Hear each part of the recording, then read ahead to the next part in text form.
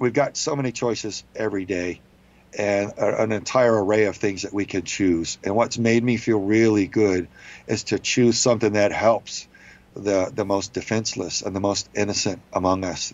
What helps the children? Well, to arrest their predators and stop the raping, to alert the populace, to alert the American people that I love, that I've served and defended my whole adult life, so that would they know the threat against their children, so that we can rally around the children and defend them from all sorts of harmful activity, child rape and selling them like objects.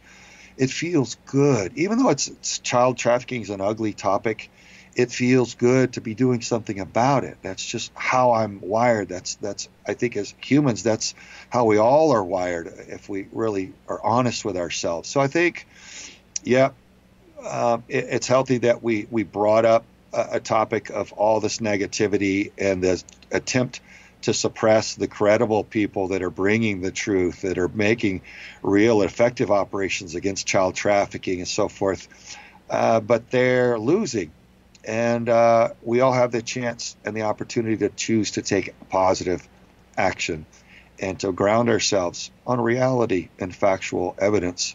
Yeah. And if we do that, life can be pretty darn good, even in crazy times such as this. Very well said, Craig. I have to say that, you've raised an excellent point by making the analogy to President Trump and the way that the news reacts to him. But again, I think you're holding back a bit, because there is a stronger analogy between what's happening to President Trump and the very topic we're discussing here today. But it's happening on a much bigger scale. Just like people are making up stories about you, saying that you were Hillary Clinton's bodyguard, people are repeating that in our chat. That is not true. You never worked as Hillary Clinton's bodyguard. But we've also got Adam Schiff saying, oh, Donald Trump has committed an impeachable offense. He asked his counterpart in a foreign country to investigate serious corruption.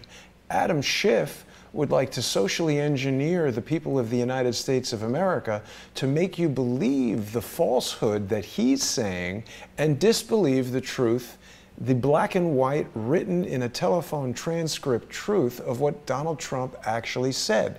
So in the same exact way that the public is being socially engineered against you, Craig, the same tactics are being used to socially engineer the public against President Trump. And I would hope that the people watching our broadcast today, who know that what I'm saying about Adam Schiff is accurate, will consider that it might also be accurate in the case of Craig Sawyer.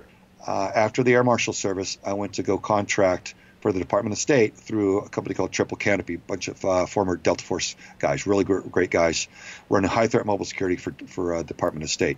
I ended up being a senior trainer and an agent in charge for the mobile security in a region of Iraq. It was Kirkuk region.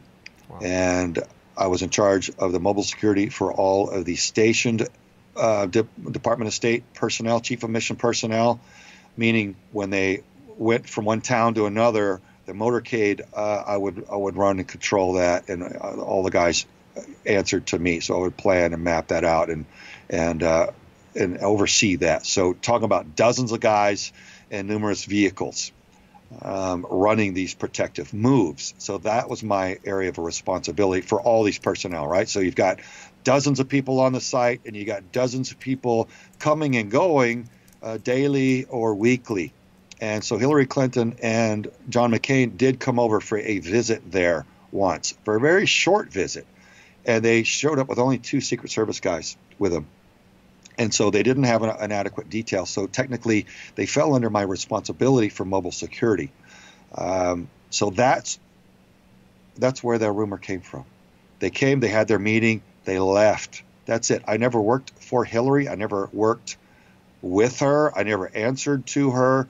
Certainly didn't work for her. So he was her bodyguard is a complete falsehood, complete fabrication. It's nothing. In reality, I was the agent in charge of a region in Kirkuk. Hundreds of people annually would come and visit.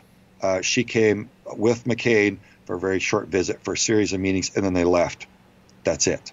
So I hope people will share this video wherever they see that fake accusation posted, and just bring the reality. There are a lot of diplomats, a lot of special operations heroes and veterans, decorated heroes that were there that know the truth. And so there's your factual evidence, and everything else is just hateful lies. So there it is. I hope people will actually make use of it this time. I appreciate you answering that question head on, Craig. And for me, that's the mark of an honest person. You're asked a question, and no matter how annoying it is, no matter how fake it is, you've got a very sensible answer that hasn't wavered from your answer that you've ever given to that question.